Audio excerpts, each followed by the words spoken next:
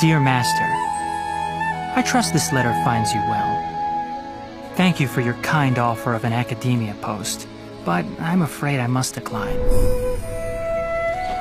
I have taken up residence in the Avidya Forest, where I work as a forest watcher.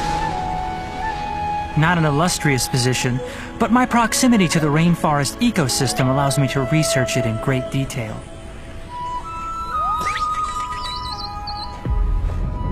Something is ailing the forest. I'm sure of it.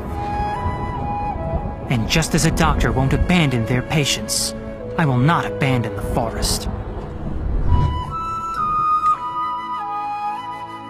You promised me status and reputation, yet I do not care for these.